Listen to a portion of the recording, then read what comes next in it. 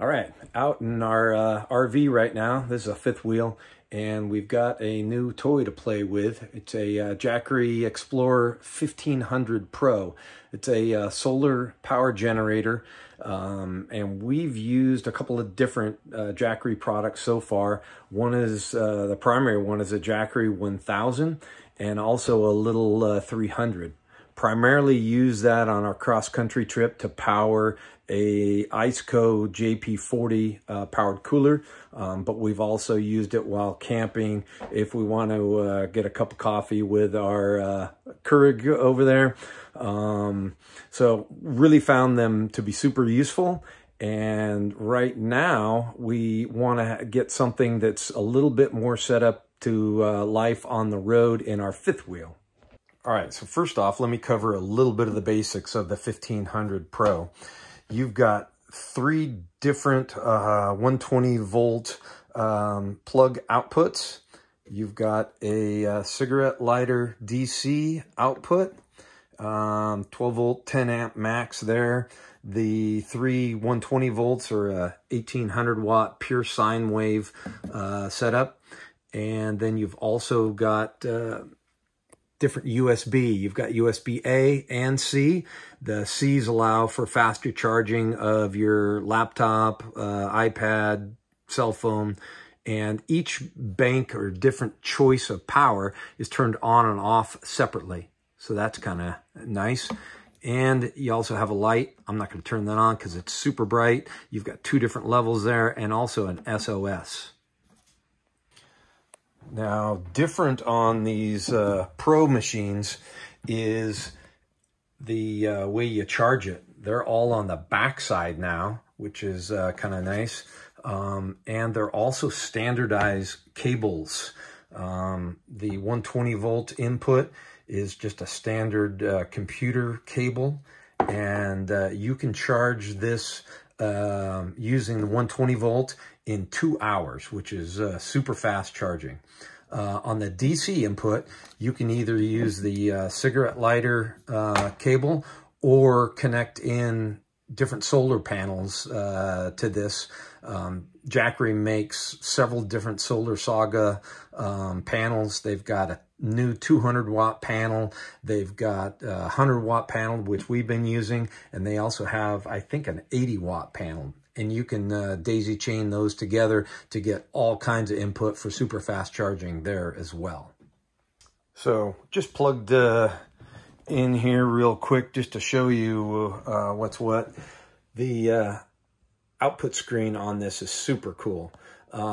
It tells you how many watts are going in and how long it will take using that form of charging before it's completely charged, as well as your output there, which you've seen before. And all we've got running right now is the Starlink.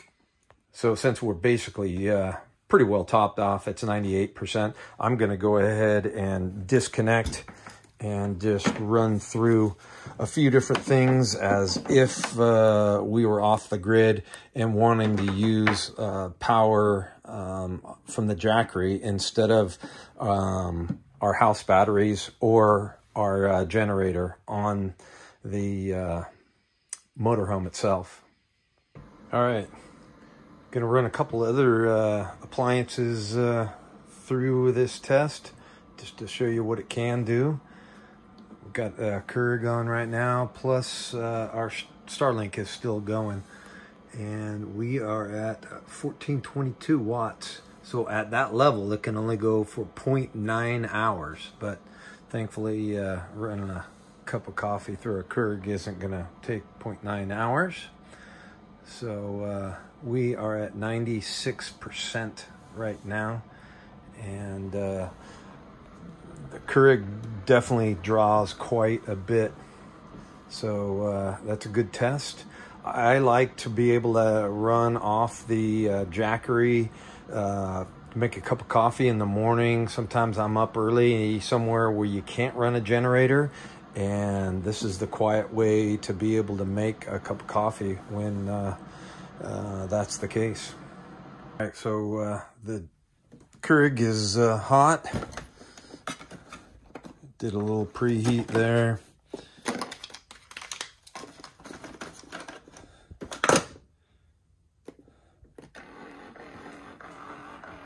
cup of coffee through.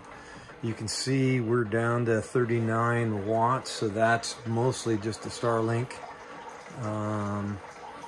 Starlink does vary power-wise between like 40 watts and up to 80 something at some points.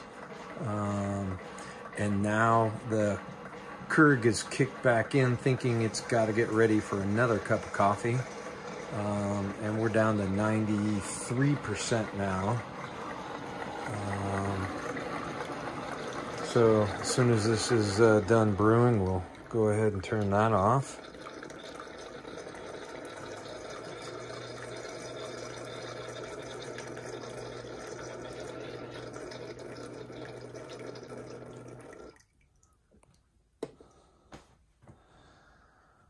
Okay, so cup of coffee.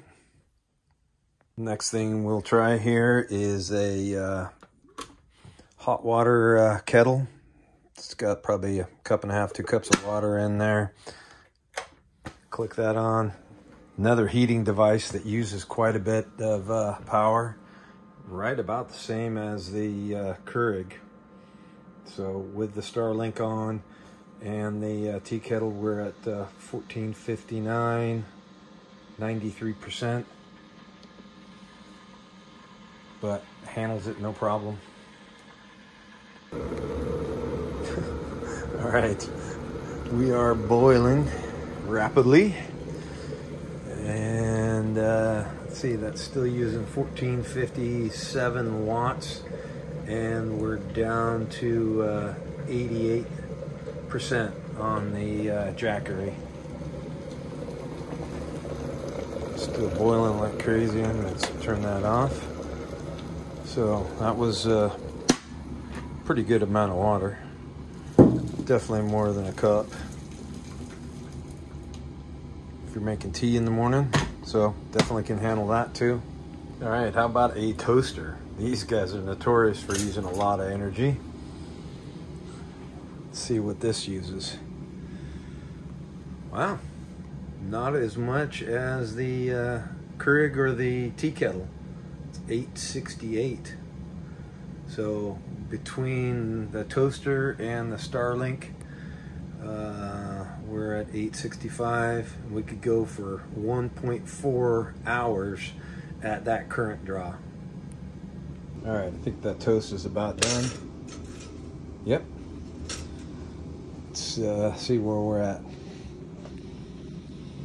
85% and 31 watts going out. That's for the Starlink again. So we're down to 85. Made a cup of coffee, heated up some water in the tea kettle, made a piece of toast, and ran the Starlink for about an hour so far. And we could still run the Starlink at 25 more hours if that's the only thing we were doing. All right, let's see if this space heater will work. I know for a fact this thing burns a lot of energy. Let's see if the 1000 Pro can handle this too. Yeah, we're up at 1436, 1480 watts or so, 84%. But that's definitely kicking out some heat. This one's got a fan on it as well, so it uses quite a bit of power. But if you wanted to heat the place up for 15 minutes or so in the morning, Jackery could do it. It's pretty impressive. We'll let this thing go for maybe 5 minutes or so, just to get a little bit more of a test out of it. All right, heater's been going for over 5 minutes now. See where we're at with the Jackery. So output's dropping. We're down to 76%. And again, we're still running the Starlink. All right, so I've got the fifth wheel plugged into shore power, and I am going to go ahead and plug the Jackery in just to see what kind of rate we get for charging and how long it thinks it's going to take to do that. So again, on this screen, you get input and output, which is really cool. We're drawing 46, 36 watts there. Just kind of varies. And that's all from the Starlink and also charging my phone. And it could run that for 99.9 hours, probably because we're plugged in here. And right now, input from the fastest way to charge this is a 120 volt plug from the back. And it's saying we will be done in 0.9 hours and 542 watts coming in, which is really cool. So really big feature on this. This is a 1500 watt capacity, and being able to charge it within 2 hours when you're plugged in is phenomenal. All right, we've got another test going here. We've got a bread maker. We're making a 2-pound loaf of rosemary garlic bread, and it's supposed to take 3 hours. Right now it's drawing 52 watts. It was 131 a second ago, but it's just in the mixing stage. So obviously this has got a heating element because it's going to break the bread. We'll see if it can last 3 hours and make it happen. All right, a little over an hour in, and we haven't used much power yet at all. Hour 48 to go. So I think it's still rising, and we're going to hit the bake pretty soon. And we'll check back in another hour and a half or so. All right, progress report on the loaf of bread that we're baking. We're at 56%, and it's drawing 683 watts. We've got another 1.1 hours if it was at that rate, but it looks like it's cycling. So the heat on this during the bake mode isn't constant. And we've got 24 minutes remaining on the bake, so we're looking good. All right, the bread is done. We are down to 46%. It's just got 1 watt output. That's probably just for the screen there. Loaf finished up 10 minutes ago. It's just in keep warm mode, and it's all good. So that worked as well. 3 hours, and we got a loaf of bread. All through the Jackery 1500 Pro. All right, we are down to 31%. Starlink has been running for a couple more hours. It's currently drawing 50 watts. So it looks like we could run at that burn rate for another 5.9 hours.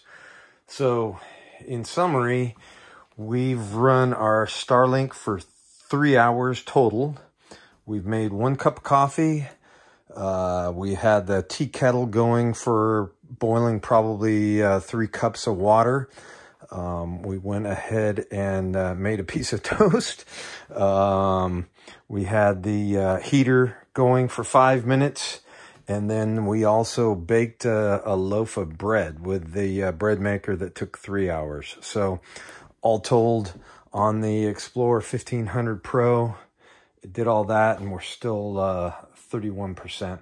And we can plug this thing back in, and it would charge up to full charge in probably less than 2 hours. Let me plug it in now and see what it says. It does have super fast charging, which is awesome. Let's see, it's putting in 495 watts right now, and it's saying 2.3 hours to fully charged. So that's one real nice thing about the Pro versions is the fast charge rate. 500 watts of input power is off the charts. That's awesome.